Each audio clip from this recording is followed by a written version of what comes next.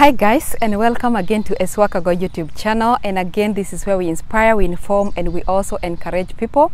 And on my today's video, I would want to talk about being conned green card money. And this is my self experience. It's a personal experience. It's not a story. It is real stuff. Okay, so I don't know if I have ever mentioned this before, but I did get conned when I was in the process of green card. So what happened is, after I played green card, I went to Nyeri town, where I was operating a hotel, not a big hotel, not a luxurious one, but something just a regular hotel, and I was also selling some milk. So and it happened that I believe by then all my relatives had heard that I'm gonna be going to America, but they didn't know when. So there is this my cousin, my first cousin. He came to me, and by then I was pregnant with my second born. So he came to visit me at the hotel. And as usual, he's my blood. So I welcomed him, and we would have a nice talk since, you know, he's my cousin. He's like my brother. There is nothing biggie. There is nothing to be suspicious about.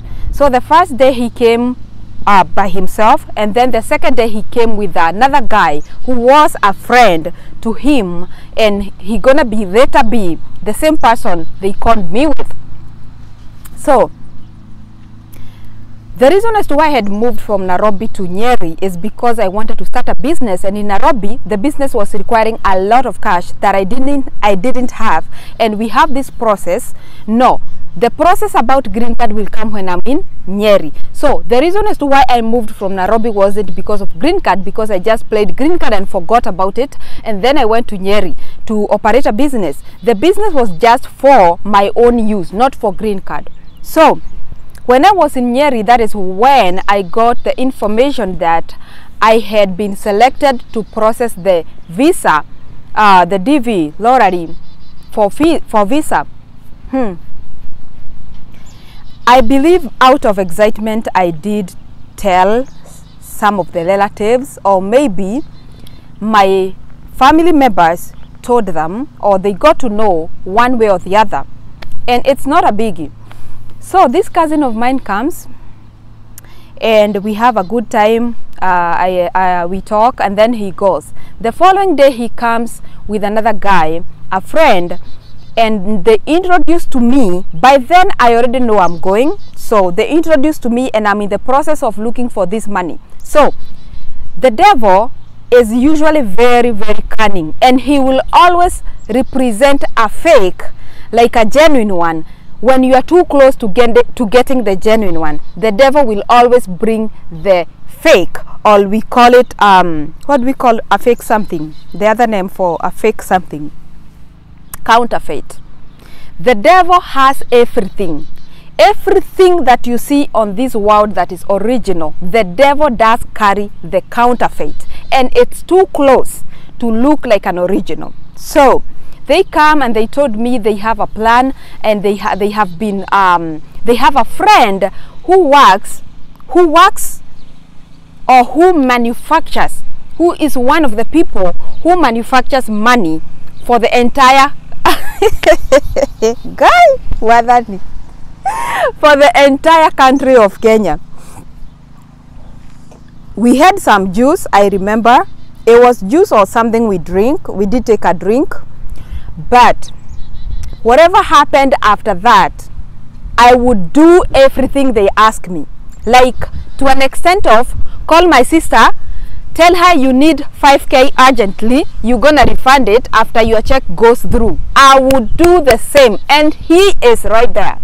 So this money is supposed to be duplicated, and we're gonna become millionaires. Hey, waboy, millionaire. Up to date,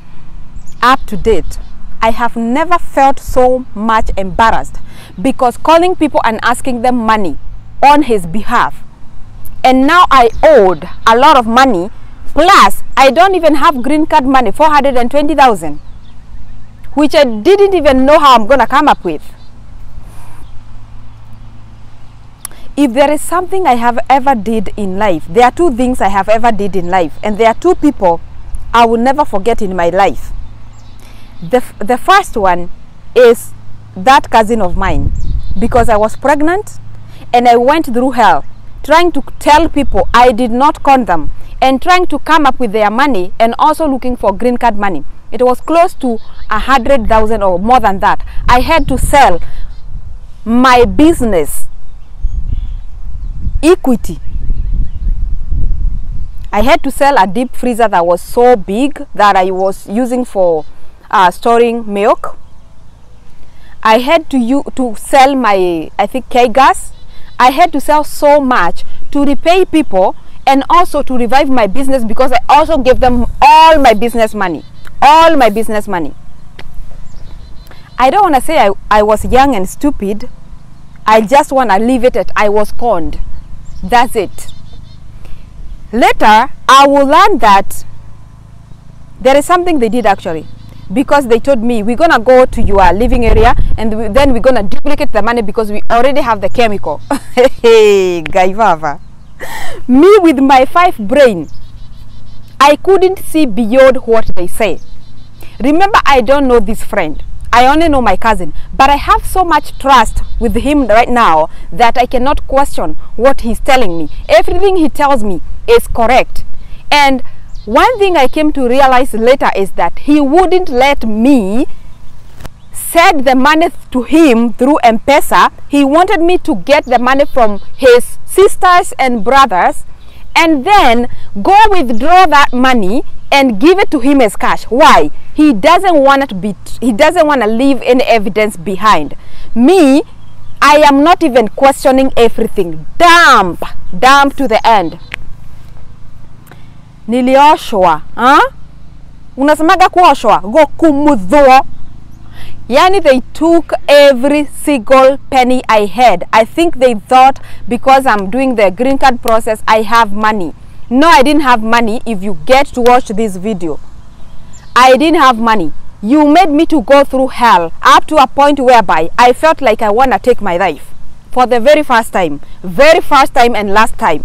I felt like I am not worth it. I felt stupid. I felt foolish. I felt empty. I felt hopeless. I felt. And I don't know how to take my life. I have never thought about it. Even if I say today I'm going to take my life, it's not something that's going to happen the next minute, because I don't know how to do that and I wouldn't want to know. So eventually I did take my life. Of course, that's why you are seeing me here today. But there are two people in my life that I will never forget. That cousin of mine and another one more person. Because whatever they did to me left a very big type of embarrassment. I hate being embarrassed. But to clear my name was so hard on both occasions, on both occurrences. You can mess up with my money, you can mess up with everything else, but not my name. When you mess up with my name, that I have to clear my name, it's hard to convince people that I did not do it, yet I didn't. You used whatever you used to do this, and it left me at a point whereby I looked like a thief. I looked like the real con man. I hate it up to date. I forgave him because I cannot dwell there. 100,000 back then to me was like $1 million right now, or maybe more than $1 million right now. But if you're watching this and you have ever planned of conning a person, or you think you can con a person to make yourself rich, please never ever do that, because conning people can even lead a person to a depression. I felt so bad. I've never forgotten the scenario, the incidents, how it happened, where it happened, the things that followed, and so on and so on. I only came to know that is the work he does later through his real sisters and brothers. They knew who the person he was. I didn't, because I only saw a blood brother, nothing else. My cousin, my first cousin, like, they will never lie to me. Like, it's so hard for a person, even a con man, to come and con their own people. They go somewhere else, they are not known. But anywho, God repaid me in a way that I was able to forget about it.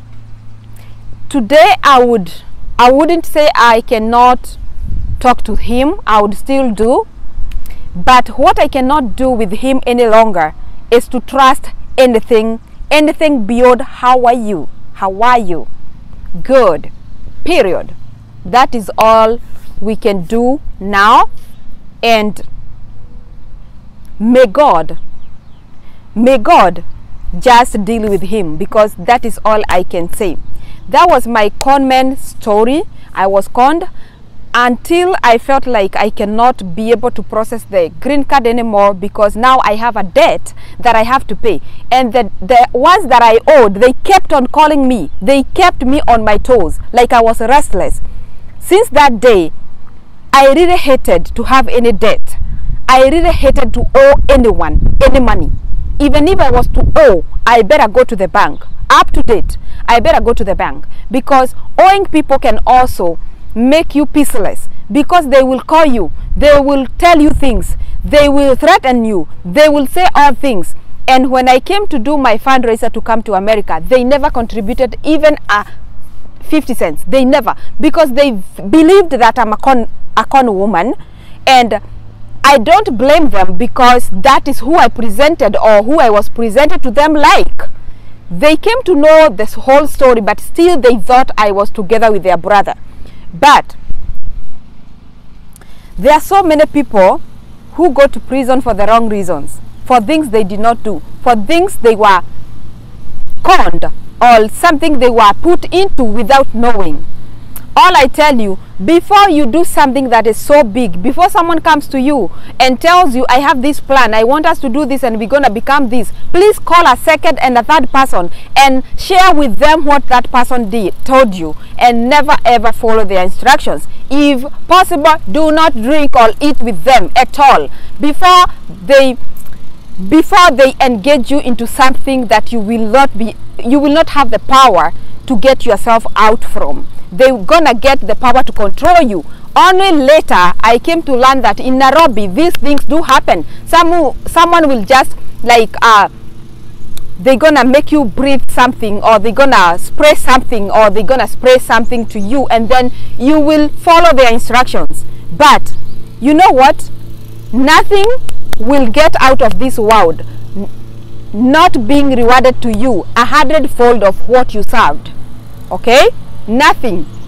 You will never get out of this world before getting served of the same measure times 100 of what you served others. So whatever you serve out there, be warned, be careful. Just know that you're gonna reap, and you're gonna reap it in hundreds. Okay, guys, that was it for today. Be careful out there as you process your green card. I wish you all the best, and to all the green card winners, congratulations, and I wish you all the best, and I'll see you when you come on to this side. Cheers, and have a good moment.